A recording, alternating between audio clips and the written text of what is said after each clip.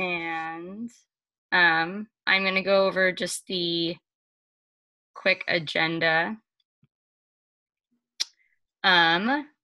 slide. So we'll just kind of go over general information, personal introductions. Oh, sorry. And then we'll have Alex discuss his work, and Peter will discuss his work, and then kind of closing remarks. And at the end of each artist presentation, if you have questions, comments, you are more than welcome to just chime in at that point. So, background, the board members, Susan Kegel and Larry Laffrey, worked in collaboration with the Nantais at the museums and the artists from the local tribes to stage an outdoor exhibit at the Musée de l'Histoire Naturelle de Nantes. And originally, as I believe everybody here may know, that exhibit initially was going to be taking place inside the museum, but due to coronavirus, we came up with a solution to have it out, the artwork exhibited outdoors. And then hopefully next year, when we are able to observe the 40th anniversary, that artwork will be indoors. Anybody want to chime in on that process? Well, I guess I would. One of the things that I thought was really interesting about this that I didn't realize until later was, we had originally planned this exhibit trying to make it easy to ship works to France. And so we had thought really in terms of prints, things that were light and flat and easy to ship.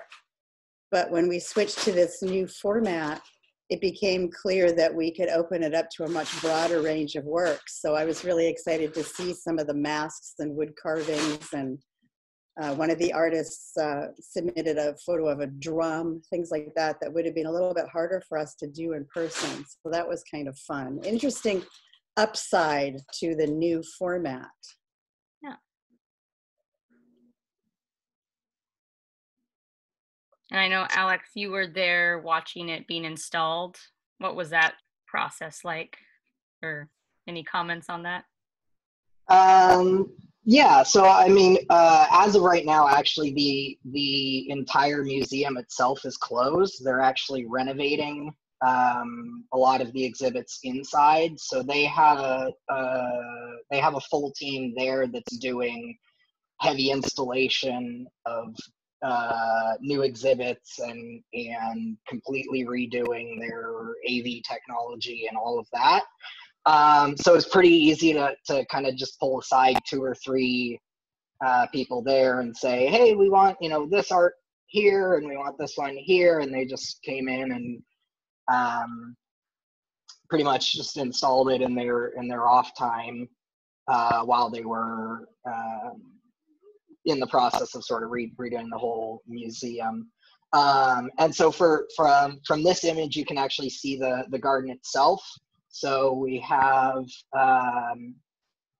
some of them basically on that fence that goes on the side you're looking at, and then the 2 sides, the 2 streets adjacent to the museum. And then they're also currently installing some on the entrance to the museum, which is actually the far side of the building. Awesome. Thank you. Any other final comments? Delightful. All right, next slide. I don't think we particularly need it, but in general, as if you've been on any Zoom meetings, it's always helpful to be muted when you're not talking in order to eliminate exterior sounds and potential echoes. We don't need to really worry about raising hands because it's a small enough group. I don't think it's needed. This is a tribal map, and I'm going to be putting the link to this presentation up on our Facebook and also email it out to our members.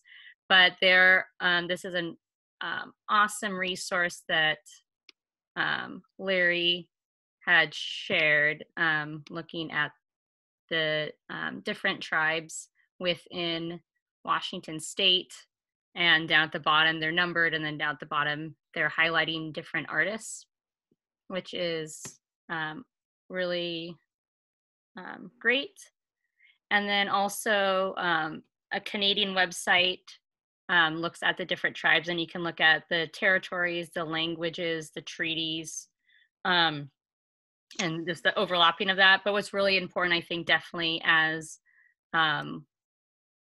people that are not part of the Indigenous community, is recognizing the overlapping of the lands and the shared waters of the different tribes, which you can see throughout here, which is super important from a European perspective of understanding of land. So there. And Alex McCarty, you are our first representative. I want to thank you for your willingness not only to participate in this project and bringing your art to Nantes, but also your willingness to share your perspective and your art with us today. If you'd like to just kind of do a brief intro about you and your art, that would be awesome. Do you want me to stop sharing the screen while I do that, or what would you prefer, Alex? Well, are we going to just have a quick, have Peter and I quickly introduce ourselves and then kind of get into yeah.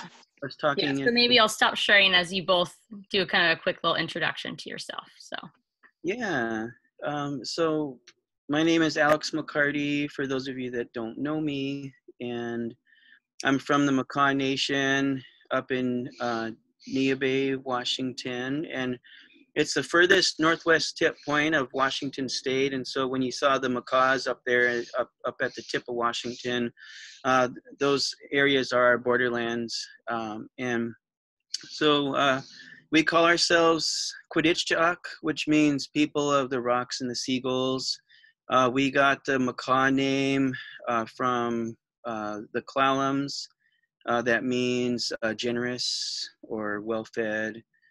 And I grew up in Neah Bay until I was about 21, I believe. And I moved to Olympia, Washington to go to college, to be an educator. So I have my master's in teaching degree, and I've been teaching at the Evergreen State College for about 7 years. And so the work I do, it's inspired by my own research and my own ways that I culture keep for the work that I do in my professional art, and also relates into what I teach at the college. And so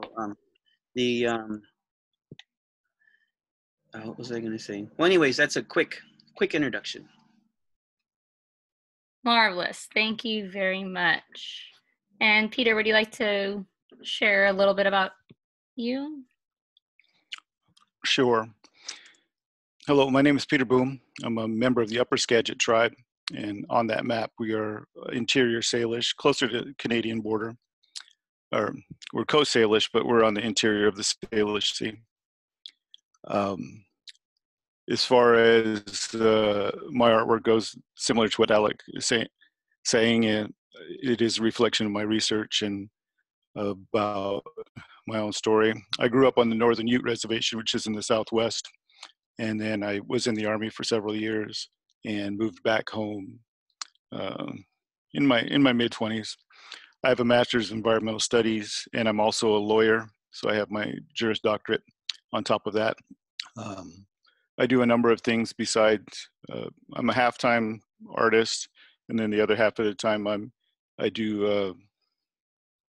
split that time evenly between being an attorney, a mediator, and I also teach, and I've been teaching for the last about 9 or 10 years now at the college level, and I teach a wide range of topics. So my work is, I'm a Coast Salish artist, and I've traveled the world with that. Been very fortunate. The reception has been very blessed with the reception of the work, and I base it both on historical stories from my tribe, but also on whatever's happening right now in either the world or my life, or what's happening in the contemporary times. So I think that should be enough for now. Awesome. Thank you very much. All right. I'd just like to blurt in here for a moment, if I could. Please. I first had a conversation with Peter in December at Daybreak Star, and that was the beginning of our getting him involved with this project. And so I really appreciate his staying with me and through all kinds of tribulations as this has gone back and forth. I have known Alex much longer, and I first met him at Nia Bay for Makah days 10 years ago, and remember having a great conversation with him, and have bought a few small pieces from him and his daughter over the years, and seen him here and there at various shows. And last time we met was the opening night of the new Burke Museum, where he was carving a halibut dish in a tent set up outside the museum. And so we've had a little bit of a relationship over the years. And again, as with Peter, just delighted that he's been willing to be involved in this project. And hopefully, as this matures over the next year or so, going to have some wonderful outcomes with it. So I just wanted to jump in with that before our artists talk about their work particularly. Thanks. Oh, thank you. That is wonderful. All right. So, Alex, if you would like to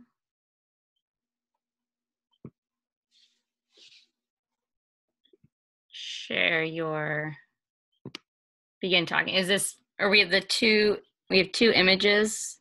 Not sure which one you would like to speak to first, or if you would like to use these, or do you want me to make you host so you can pull up your slides? It would be great if I could be host for a little bit. Yeah, totally. Absolutely. Oop.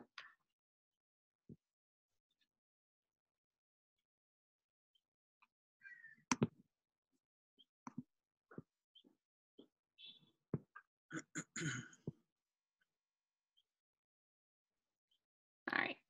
So you should now be able to. Oh, I see it. Yep. Perfect. And so this is the fun. halibut bowl. I remember, Larry, you were wondering if you had it finished.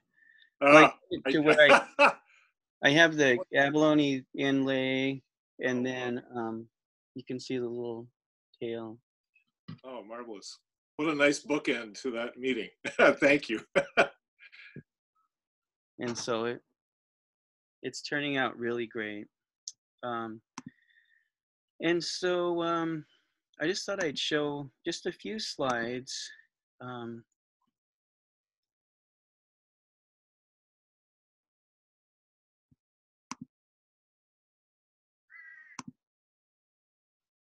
Can folks see the screen okay? Yeah. And so this is a photograph of the bay there at the Makah Indian Reservation. And this is a picture of one of my model canoes that I make. And so I wanted to make it look like it was like a full-size canoe, the way that we would put them up on the beach. And so just to kind of give you an idea of the work that I do, it spans across many different mediums. And so I learned how to make these model canoes from my cousin Aaron Parker, who he learned how to make the model canoes from our grandfather, Jerry McCarty. And so he would make model canoes as well as full-size canoes. And so the canoe making was an important component of our Makah identity. And this is a map where you can see where we're kind of at the bottom of the map here. You can see the Makah we're actually part of the Nuchano's people.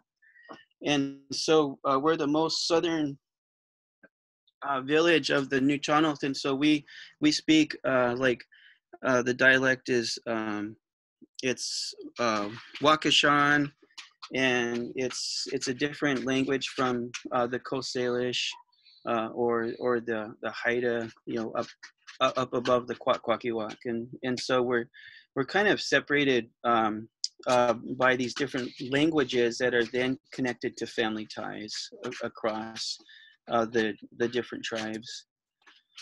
And so this is a map of the Nia Bay reservation, and when I say that we're the Kwaditchak, that means that our identity is directly connected to our environment where we live. And so when we talk about the people of the rocks and the seagulls, we're specifically talking about the Cape Flattery is what is known today, and we have these beautiful 100-foot rock cliffs and sea caves, and those sea caves became natural environments for the seal hunting and the whale hunting. You could see there's a whale down there in the bottom. And so the environment that we live in, our natural resources were really important and was a direct connection to our identity that we have today. And so this is a really good picture to show that the Makah were people of the ocean. We used ocean as a highway, and so a lot of my work that I do directly connects to my heritage of where I come from, and through like a direct connection to the ocean. And so I also grew up on the ocean as a fisherman. We would go out 50, 60 miles offshore to hunt the king salmon, as well as the halibut and black cod.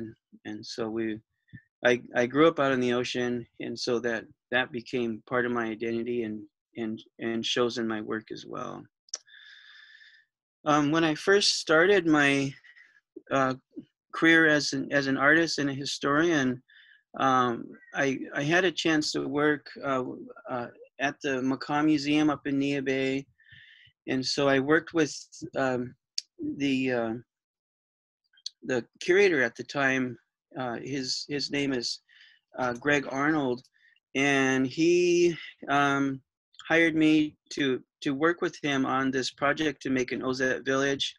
And so everything was eighth of an inch to a foot scale. And so we made all these little these miniature longhouses and all these activities on the beach, where you see on the bottom that they successfully caught a whale and they're pulling it to shore, and as the tide goes out. And so we that really kind of sparked that interest in learning about the Makah history, which naturally gets incorporated into my work.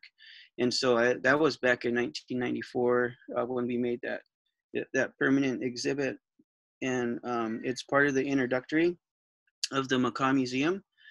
And so the work that I did here, it inspired me to go into education and to be a history and art teacher, because those two combined, it's really crucial in the work I do of decolonizing curriculum, and so it's been like an excellent connection, and kind of that what got me started in what I do today, what I'm talking about today. And so that Ozette, that was actually a dig site. They call it like the Pompeii of Washington, or Pompeii of the Northwest, where there was a mudslide that covered like several homes of the Makah people. And so they carefully dug up 5 of those homes. So they were really looking for the chief or the leader of that village's home, and they were able to find that home.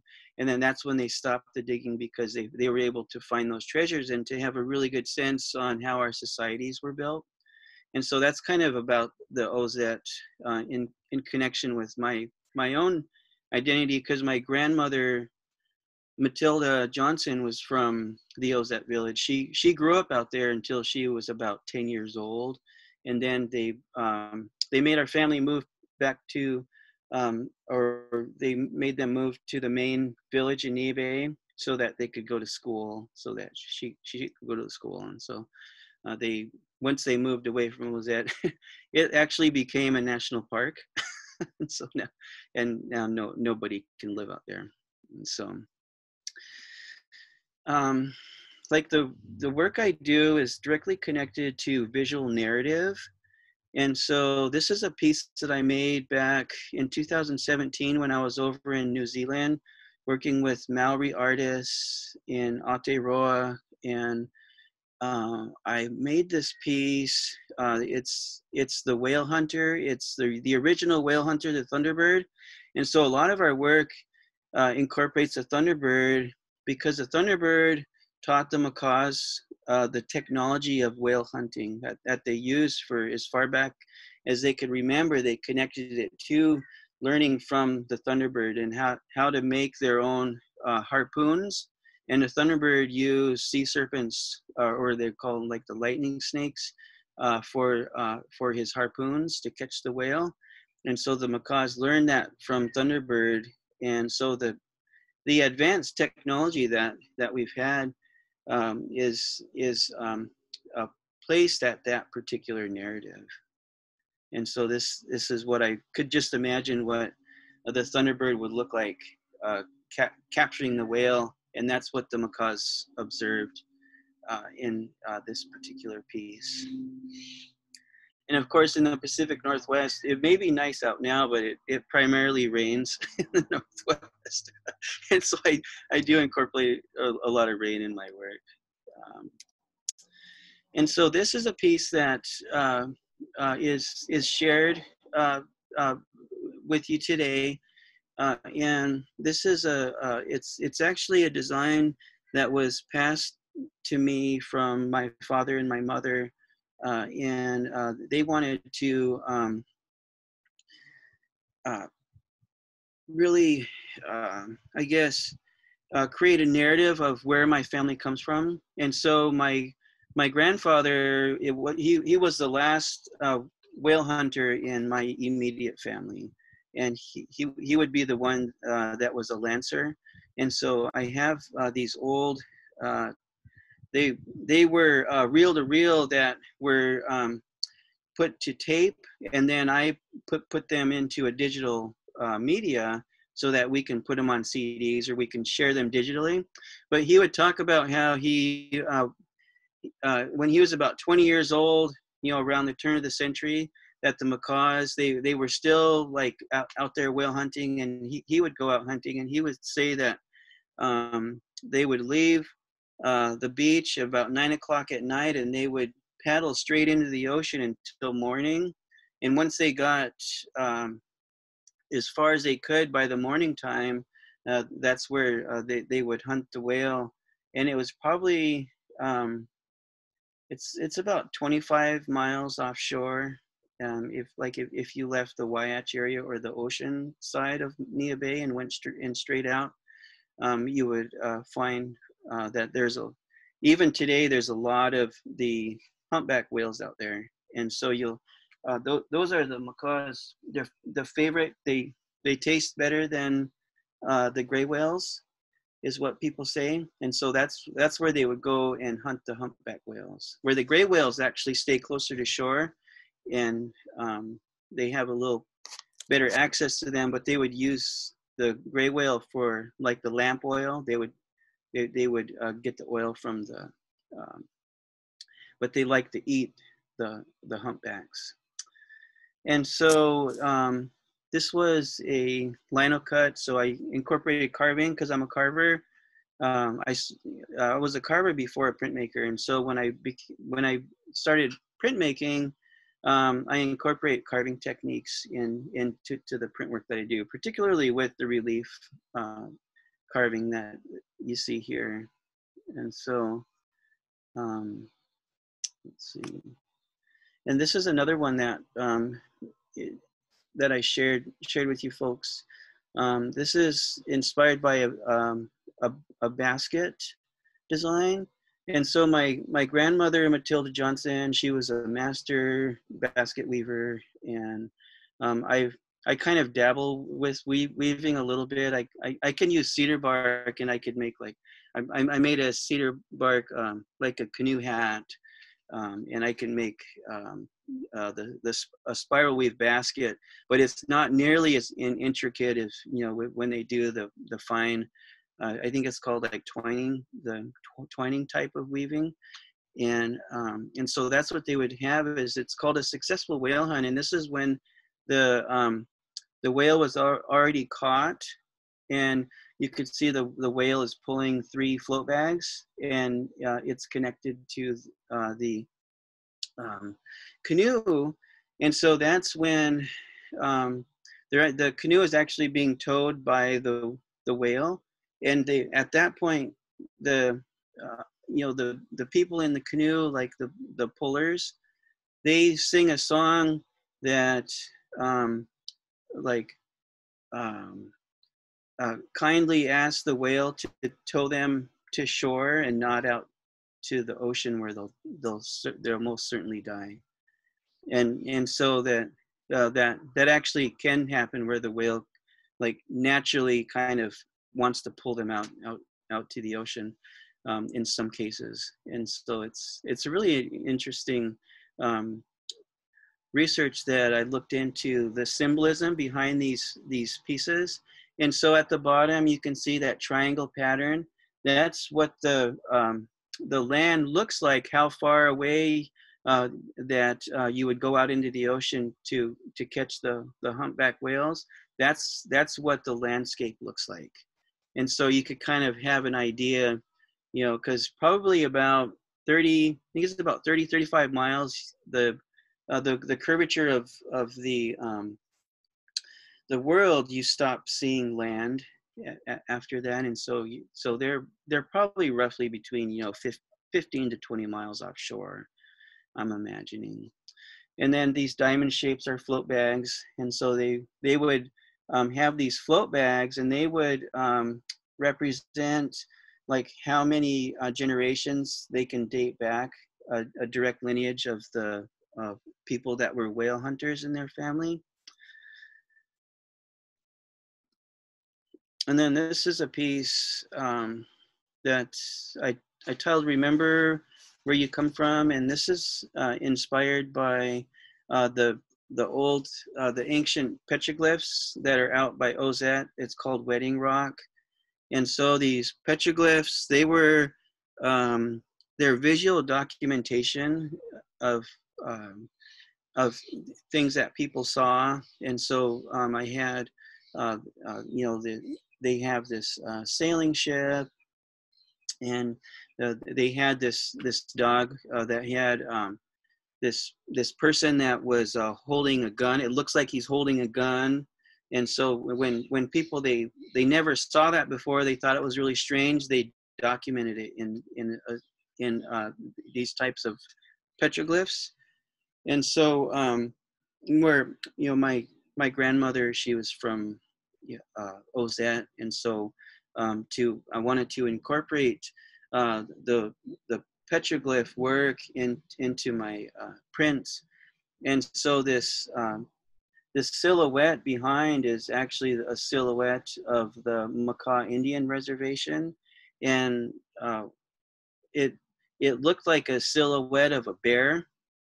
And so I was thinking about, you know, how like what our Makah Indian Reservation could look like from that aerial point of view, or from a bird's eye view. And I thought it was really interesting. And so my grandfather Jerry McCarty and his father Hishka, they were from the Wyatch village, which is kind of like, I don't know if folks can see my mouse, but it's right. Whoops! It's kind of right at where that little dog, where his nose is pointing, like the little orange dog that's kind of barking.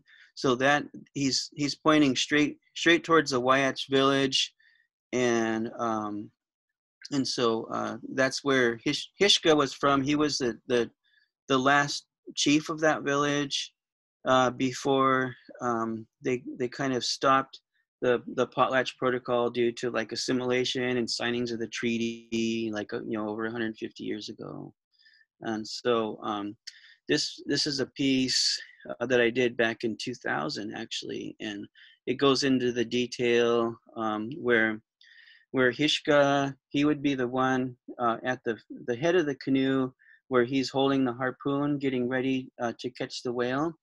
And so that would be my great-grandfather, Hishka, and then the person holding the float bag is my grandfather, Jerry McCarty, and he would be the lancer where he would throw spears at the whale after the whale was caught.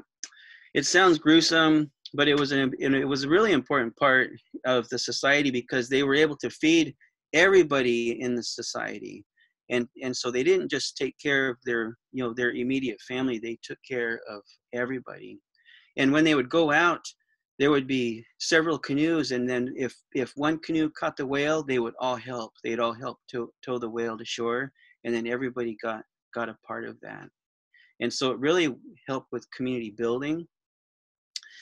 And then and sometimes they would have to tow the whale for many miles. And so you see at the back, the helmsman, the person standing up, that would be my great-grandfather, Arthur Johnson, and he was from Ozette. And he would be the one that would swim. He'd swim down into the water and he'd tie the mouth shut so that, because like the humpback whales, they have great big mouths. And if their mouths weren't tied shut, they would just sink just in a short period of time. And so they would have to go down there and tie the mouth shut to keep that whale from sinking. So that was a really important position. And my dad said that way after, that the Makahs didn't whale anymore. They agreed not to whale due to like limited, whale populations.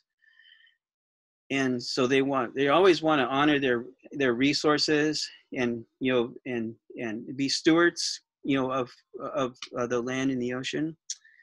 But he would still practice where he would like grab a rock and he'd walk out into the Wayach Bay and walk out into the water as far as he could, and come back without letting go of the rock. And so he still practiced those conditionings like well into being an elder in a society, because it was an important part of his life.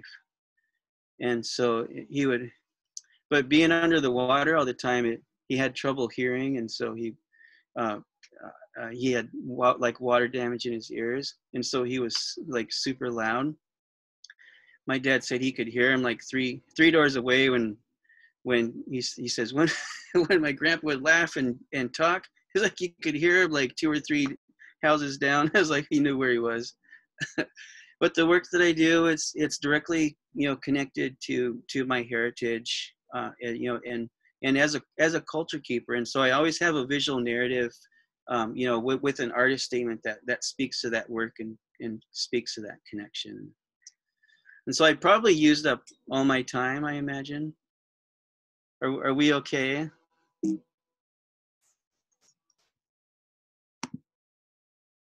And so this is a picture that I took out on the ocean as the sun was going down. And so you can go to my website. It's Alexander Swiftwater McCarty, Makah Art. It's the alexmccarty.org. And so I have an online portfolio and to kind of show some of the carvings that I do. And so I just kind of like thinking about this digital world that we're in, and this remote connections that we're having, that the print work would really connect well with the work that we're doing here today.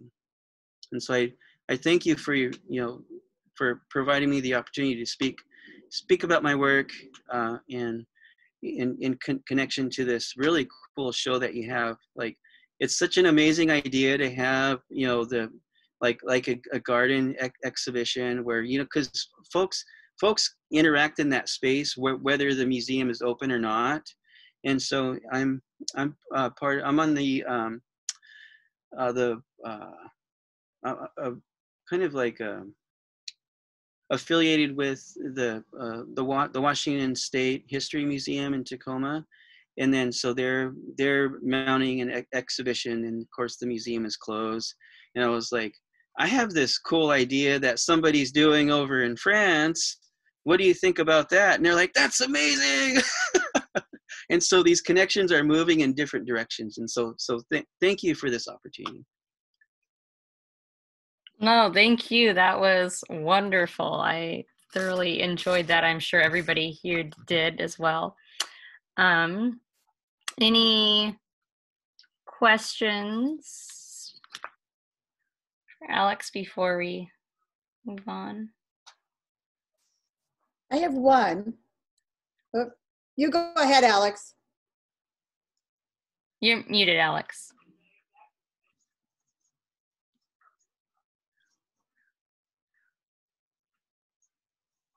We can't hear you, Alex. You're muted.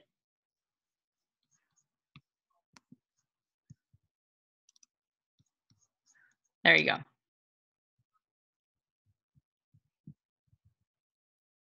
Still can't hear you. Let me see if I can.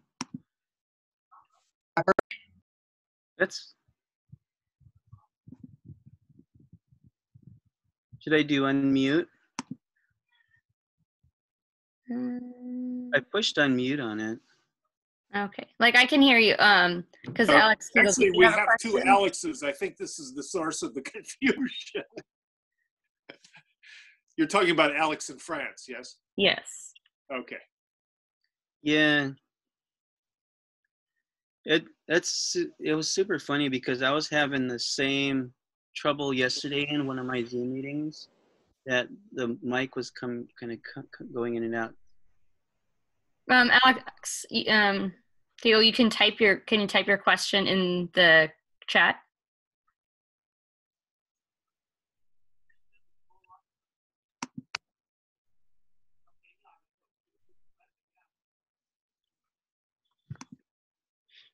Well, while we're waiting, I'll throw mine in, which was I was curious about the program that you're teaching at the Evergreen State College, the Place Memory Narrative program, and wondering if you could speak a little bit more about that and what kinds of students you're getting.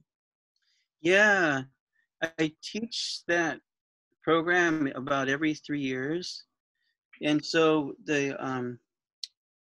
it's focused on like contemporary Northwest Coast art, and so I teach printmaking, and so I teach screen printing, I teach relief, like woodcut, lino cut, and monotype prints. And so I teach visual narrative and how our environment influences our identities. And so so that's why we focus on place, memory, and narrative. And so a lot of the memories are embedded in the oral traditions of the indigenous people of the Pacific Northwest. And so we really get into how important those narratives are for the identity of the people that live in a particular area.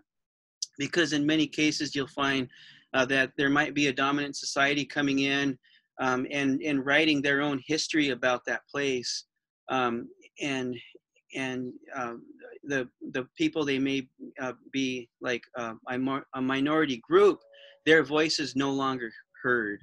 And so there's ways that where it's really kind of through decolonization and providing a platform for those people to be able to speak to their own identities, to speak to what's important to them, in many different capacities. And so it gets into like Pacific Northwest history, like Pacific Northwest Indigenous history, as well as you know, things that are going on contemporary today, like thinking about food sovereignty and like, you know, like Indigenous diets. And so when they adopt that, like a Western diet of food that you get from the grocery store, it's actually really bad for their health and cause all these different complications. And so just those are the kind of things that we kind of focus on, and just and then kind of relate that to whatever is happening today, you know, and so, you know, students bring these into, you know, and they might be difficult things to talk about, but we try to set a safe environment for them to think about these different things, and to, you know, it encourages them to be advocates as well, and to be advocates for themselves. And so that's kind of what that program is all about. And so we taught it 3 years ago, and then we taught it this year. And so we keep kind of fine tuning the curriculum, but it's been great. I do enjoy teaching that.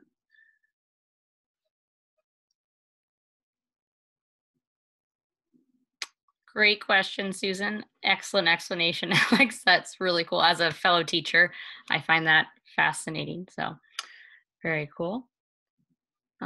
Any other final thoughts before we move over to yeah, Jean-Luc?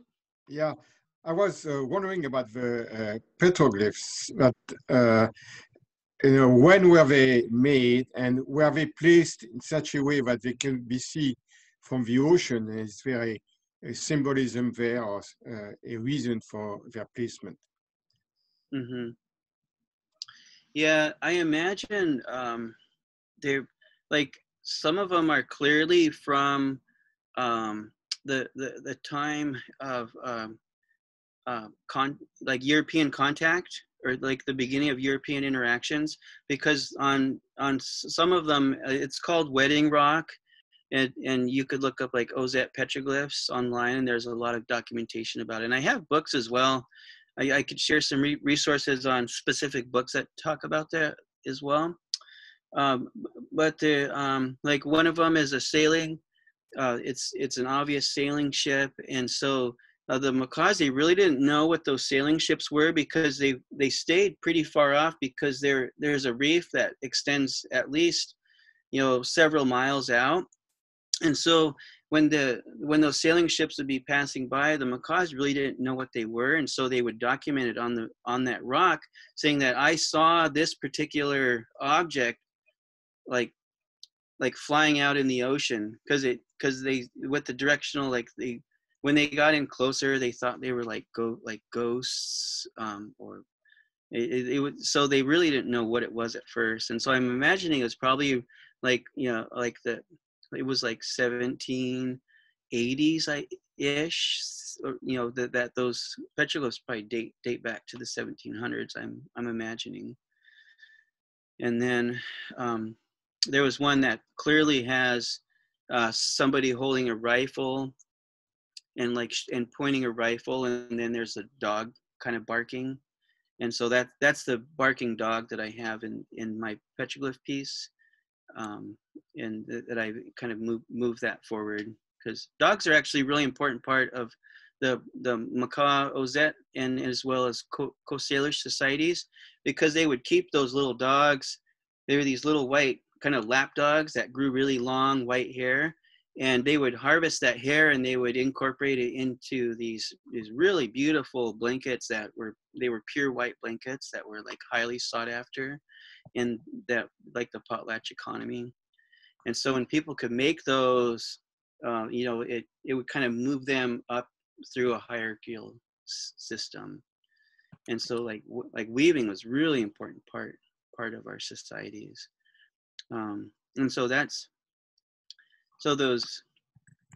petroglyphs are really a way of showing like how indigenous people have used visual narrative in documenting specific things that had happened within that environment.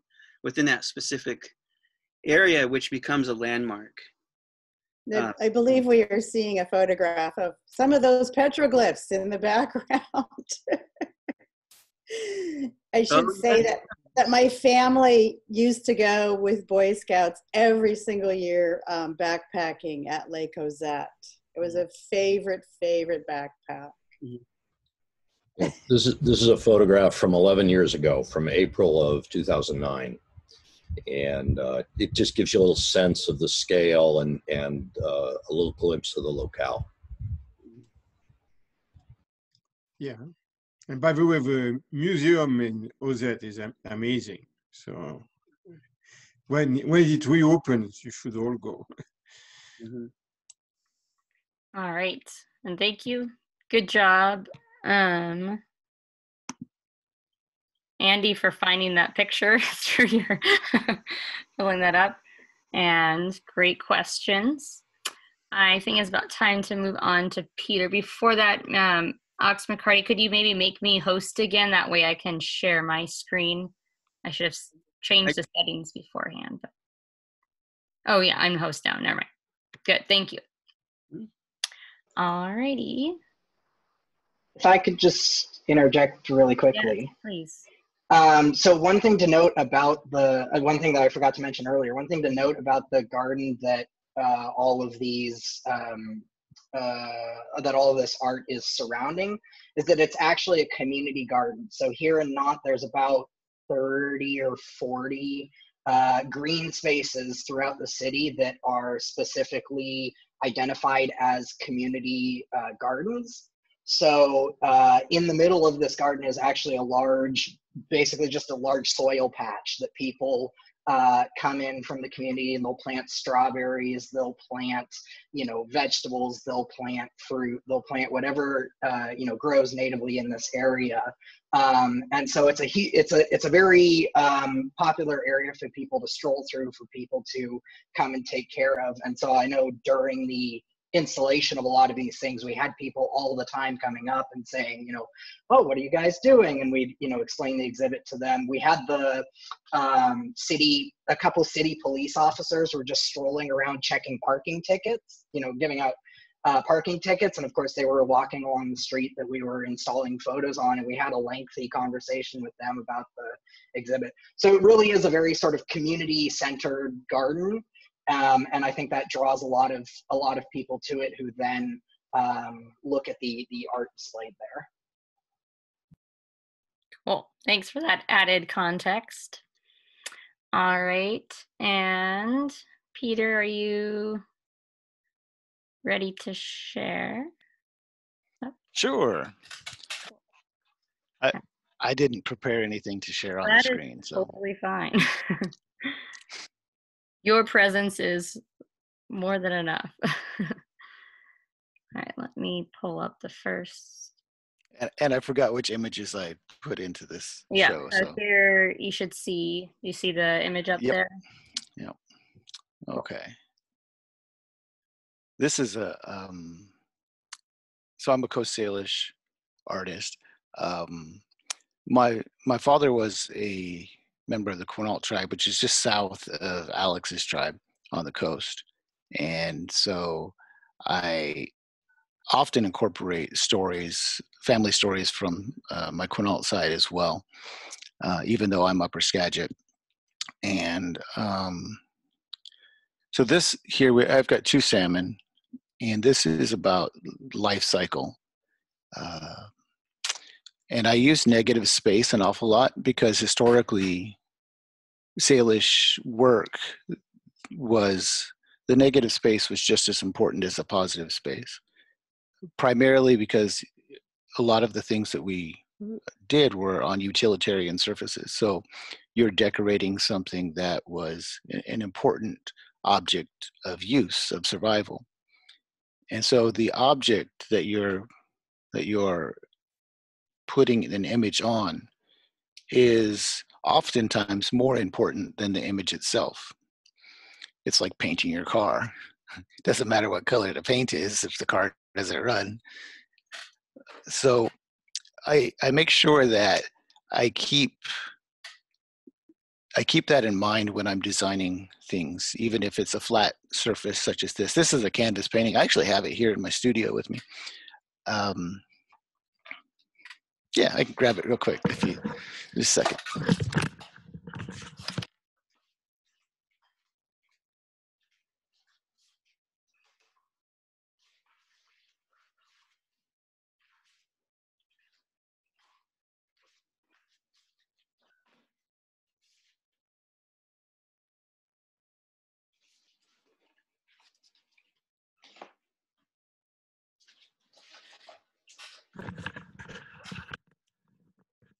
So it's a fairly small canvas piece. If I, yeah, you can see. And what I did this piece in earlier, I'm not sure if I designed it in December or January or November. I spent a lot of time in the hospital over the last 18 months. My brother passed away last year, and I spent a lot of time with him before he passed away. And then my father passed away in January, and he was in the hospital for about 3 months. And while I was sitting there with him and he wasn't able to speak, I designed an awful lot. I spent a lot of time drawing. And this piece I wanted to design because it was the life cycle of salmon. And I was sitting there watching my father and spending time with him, and I was realizing that it's a natural progression of life. And so no matter which way you look at this piece, you have life coming and going, both.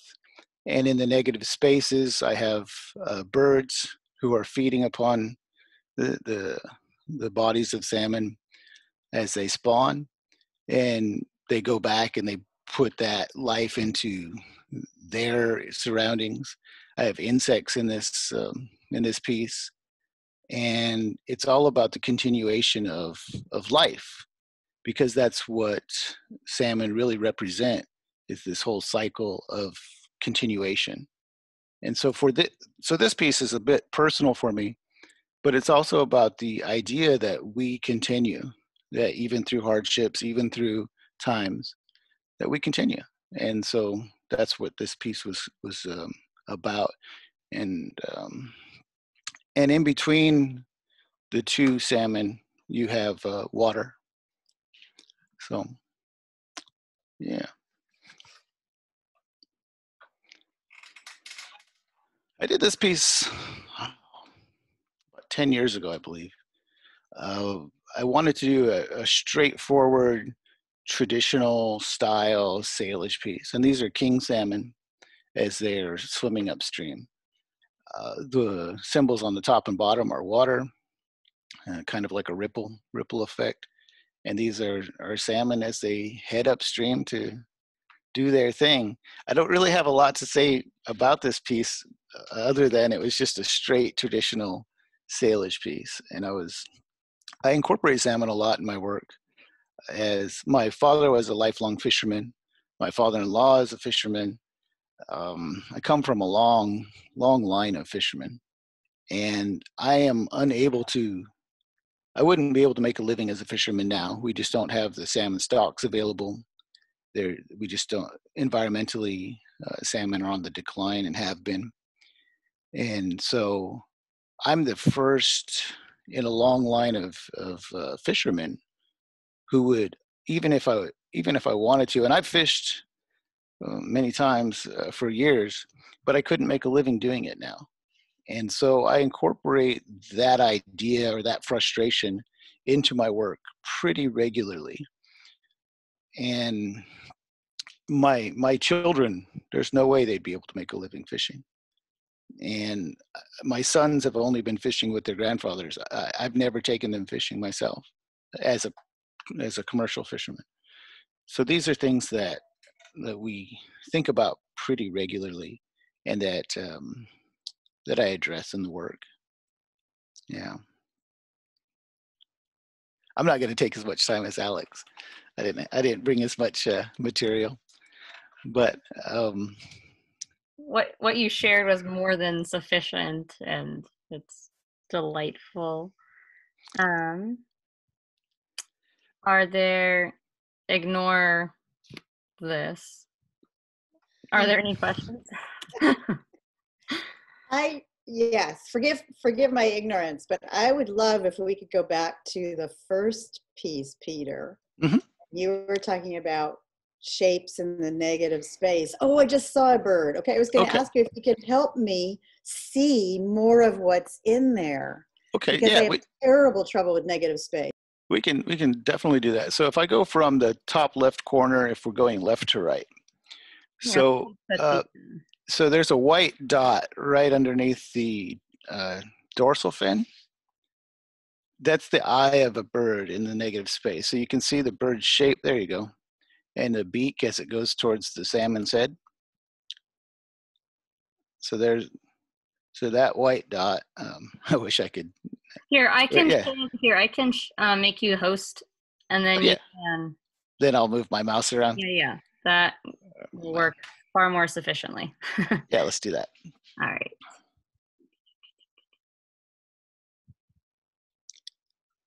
And then I can show you a couple of other things. Of course, it'll probably show my screen, right? Oh wait. Oh yeah. Here, let me put the. I can do it on the painting if that's easier. You could, yeah, if you want to do that, or I can share the presentation with you, whichever works. Yeah. Let's share the presentation. It might be easier for people to see. All right.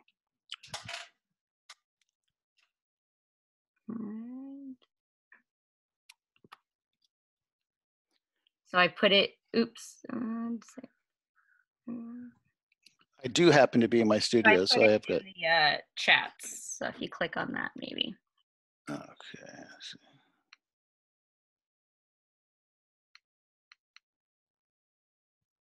It's bringing up a Google Doc. Yeah. Okay.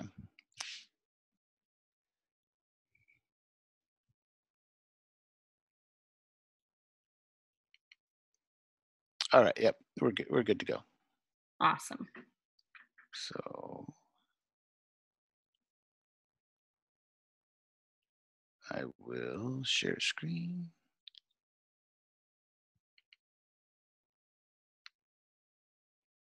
All right.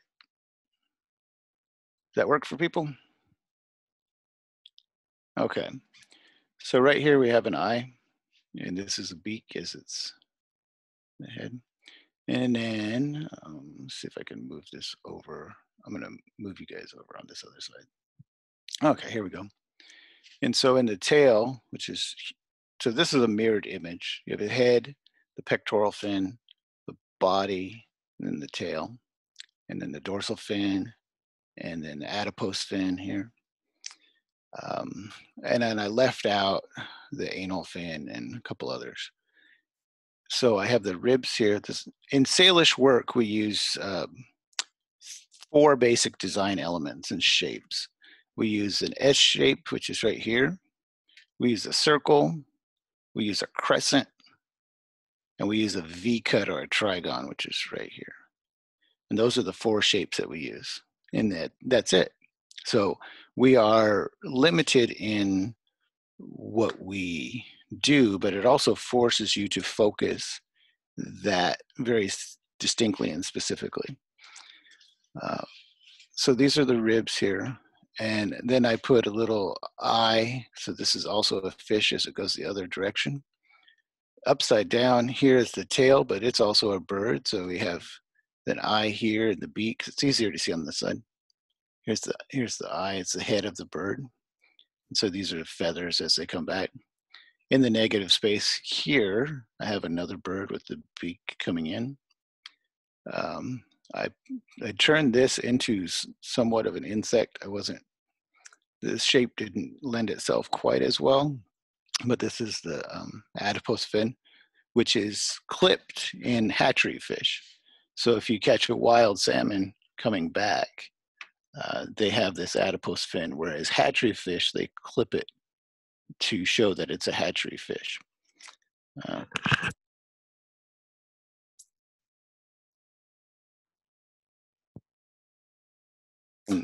So these symbols here, this is the ripple of water.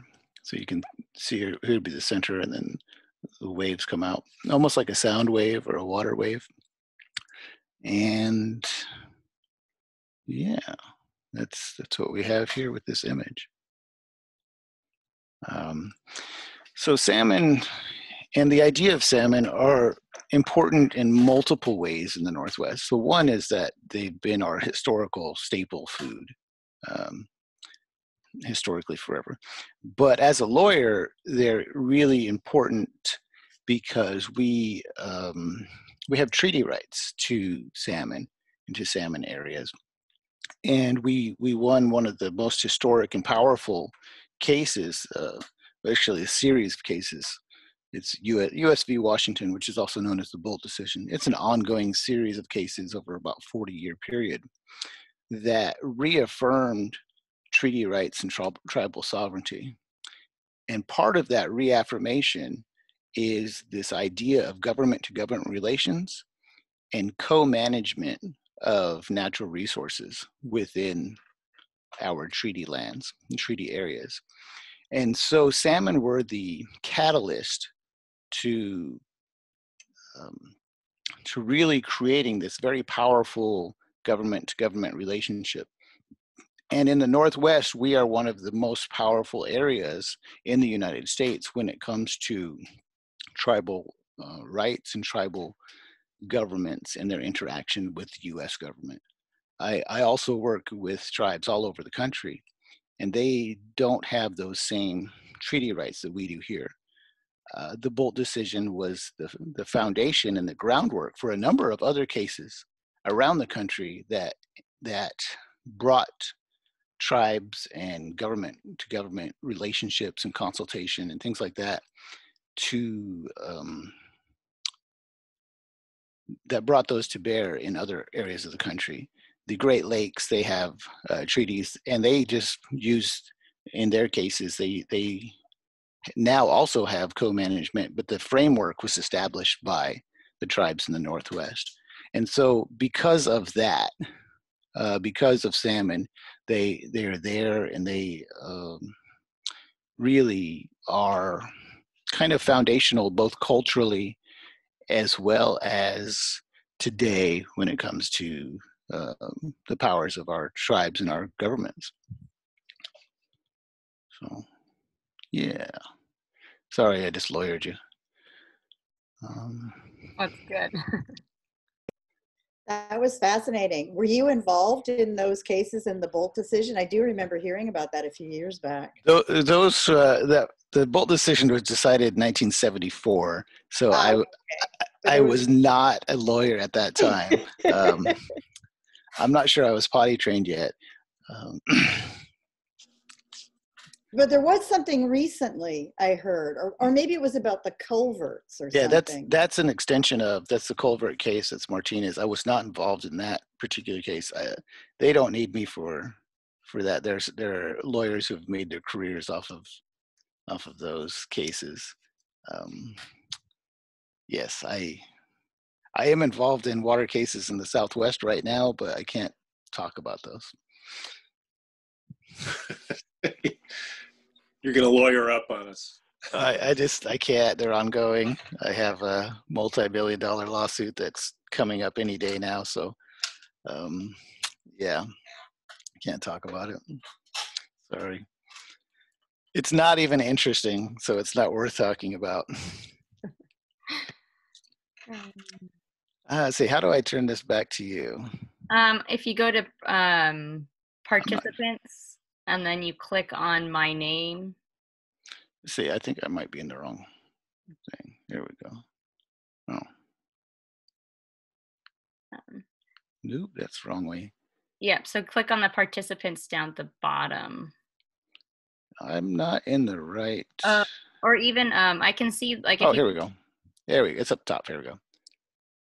And you're. Oops, that's not. Maybe click on the icon down at the very bottom, like when you had your, like down where you see the menu down at the very bottom with all the different applications. click on the Zoom icon from there instead of from the web browser. You see the different, Oh, there we go. on that. That's the one. Yeah. And then. Nope, that's not the one either. That's all right. I think it's fine. There we go. Okay.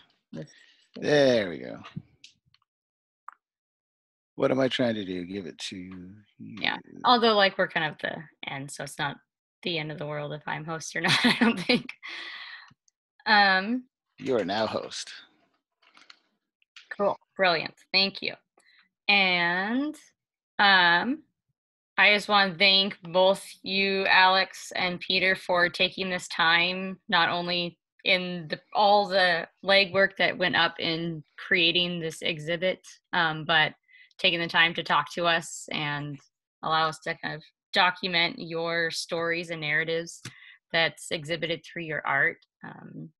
It's much grateful. And I know that when we are able to share this with people, like the people in France love Native art. And I'm not sure, did we should share the newsletter that we just put out yesterday that has stories, and in there we had a group of Nantais, of students from Nantes that came in February. They're university students, and there were they chose different topics to explore, and one of them was looking at Native art, and Susan took them to the Suquamish tribe, correct?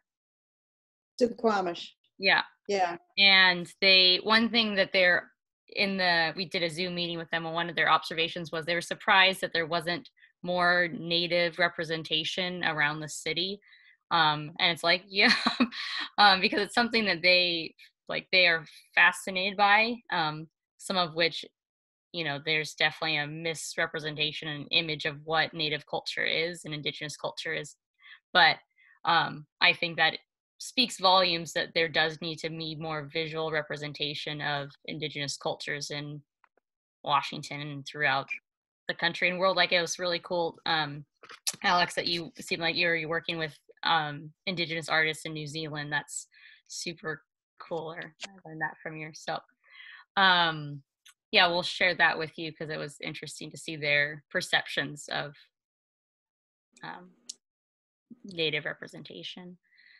Yeah, and I'd also like to say, my personal thanks to the two of you for participating, and hoping that you'll participate in the real show next year, when hopefully we can travel and take some physical objects. Yeah, I know, I'm so looking forward to it. And I know the director of the museum was going to try and join us this morning, but I think something came up. As Elena mentioned, they're reopening the building next Saturday, so they're all working extraordinarily hard right now. But we will share the recording with him and his staff, and I know he will enjoy that very much. They have been so happy, I have to say, with this show, and so excited about having something that people can look at. It's free, it's available to the public. And just kind of joyous in this time when, we all need something, right? So they're very, very happy about that. Well, and today being August 1st, the beginning of a month where the French famously go on vacation. They seemingly have done that even in the face of a global pandemic. So the fact that we've recorded this today and can be sharing this in future makes me feel great, because this was absolutely terrific. And Alex, Peter, I'm so thrilled you could be part of this today and share what you did. So thank you.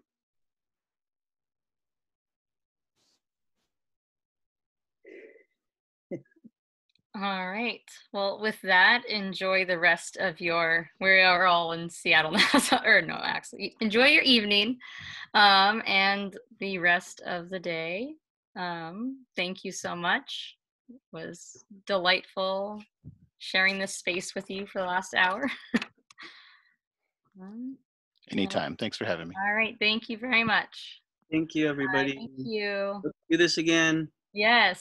This was fun. I'm glad. It was fun for us as well.